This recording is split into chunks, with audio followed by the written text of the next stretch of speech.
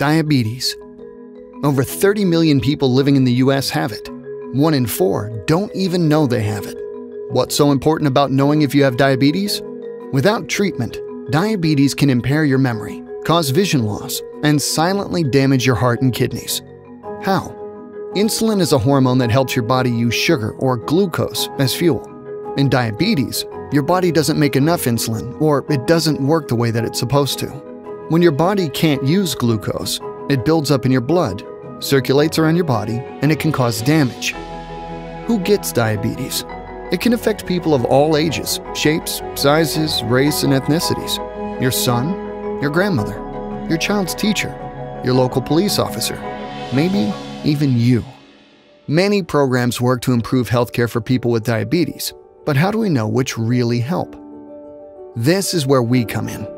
We are the Natural Experiments in Translation for Diabetes, NEXT-D2 Consortium. We are a team of researchers, clinicians, and community members from 8 studies across the country.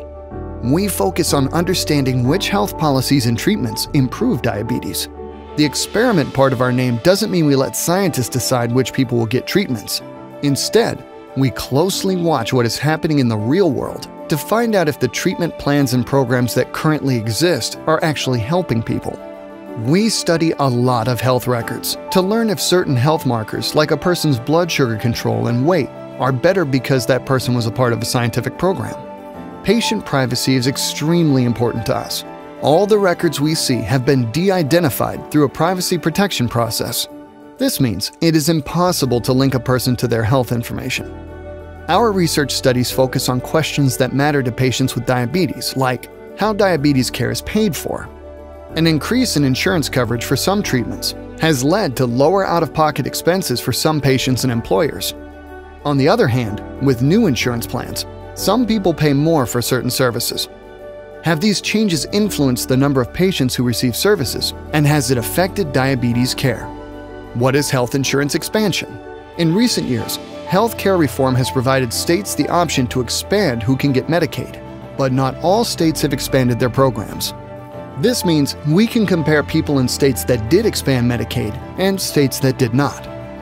We want to know if Medicaid expansion improves access to diabetes services and how it impacts health outcomes for patients with diabetes. What programs exist to help coordinate my care? Coordination programs help healthcare providers, social service agencies, community-based organizations, and health insurance plans work together with patients.